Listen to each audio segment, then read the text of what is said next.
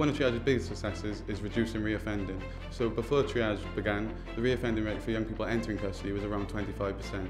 Since Triage has come into action, it's been around 5%, as low as 2%. So we're stopping lots of young people having that criminal record, which obviously hinders their future life prospects. One of the main workshops at Triage run is what's called the Shoplifting Awareness Workshop. That's for young people who have been arrested for shoplifting, and they all come on this workshop and learn how shoplifting affects themselves, their families, the store and the wider community. There's been hundreds of young people that have gone through that workshop, and only 2 of whom have been arrested for shoplifting again.